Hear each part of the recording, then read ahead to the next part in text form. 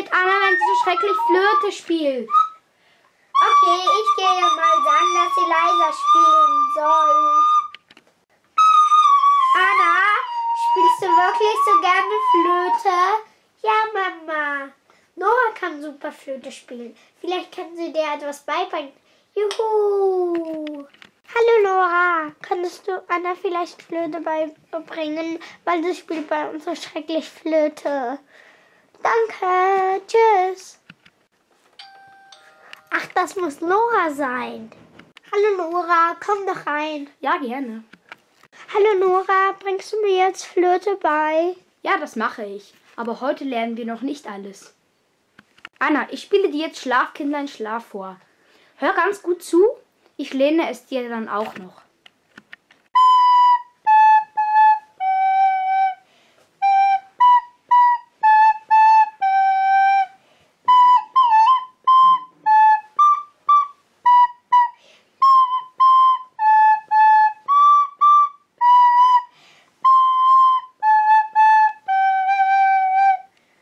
So, Anna, als erstes musst du das hier Loch zuhalten und dann die zwei hier und dann wieder das.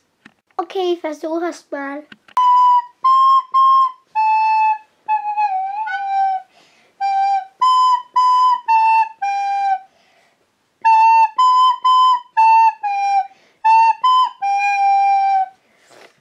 Super, schon fast richtig. Jetzt musst du es noch ein bisschen besser lernen.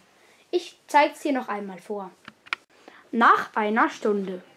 So, Anna, jetzt zeigen wir das Stück, das wir gelernt haben, einmal deinen Eltern vor und natürlich auch noch Alex und Paula. Anna spielt euch jetzt ein Stück von Schlafkindlein Schlaf vor.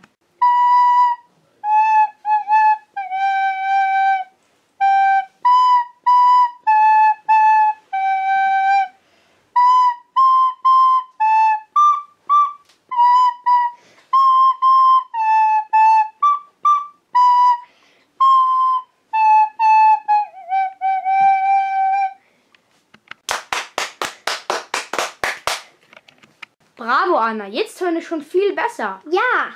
Am nächsten Nachmittag.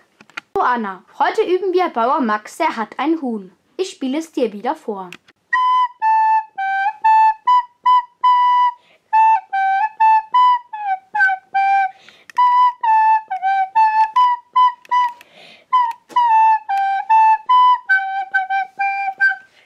Nach dem Üben.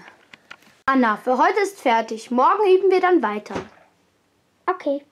Wenn ihr ein Instrument spielt, gerne Musik habt oder wenn euch dieser Kanal einfach gefällt, dann lasst gerne ein Abo da. Und wenn euch dieses Video gefallen hat, dann gebt uns einen Daumen nach oben.